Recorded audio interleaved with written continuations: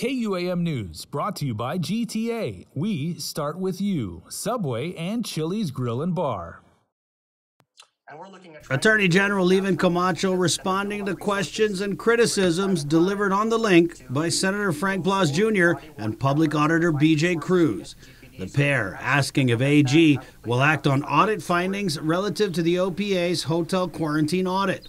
Auditor Cruz finding $3 million in questioned costs, a possible conflict of interest with the main procurer, and a hotel. Cruz saying the first round of hotel quarantine procurement performed by the governor's former legal counsel and son-in-law, Hai Hyun, did not comply with local law. Meanwhile, Senator Blas jumping into the fray, penning several letters to the AG, asking if there will be any action taken on the audit findings. The senator saying the AG never wrote him back, but Camacho giving us the tea this morning on the link. It's under active review, and it's disingenuous for anyone to say that we're ignoring any letters. I mean, we've been in contact with Senator Blas, and the OPA, he issued his findings. But it's absolutely not true that we're ignoring anyone or not doing anything. Unfortunately, we're living in a time where we elevate sound bites over substance, and talk radio is not really one where you're going to go into nuance, right?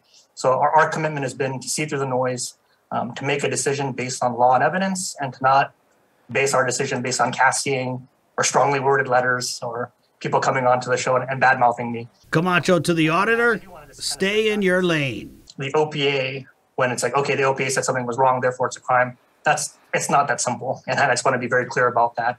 The AG says it's not that simple, and what makes it complicated is a recent Supreme Court of Guam ruling. Basically saying the Organic Act vests the governor with ultimate authority over quarantine, which includes establishing quarantine facilities.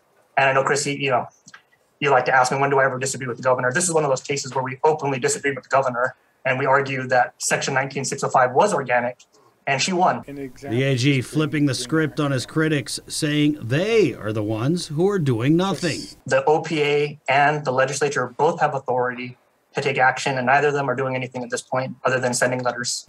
AG Camacho going in deeper on the auditor, saying he needs to be consistent, citing an earlier link interview with Cruz. His job is to be the procurement police, and he went out and he debarred a vendor, and that was a very big thing, and he took shots at me in his decision, and it seemed to be selective when he's going to kind of put on his police procurement hat and when he's going to kind of kick the can down the road or pass the buck. For Guam's News Network, Chris Barnett reports. Another situation where we don't necessarily agree on something, and I'm sure we'll be back on the radio.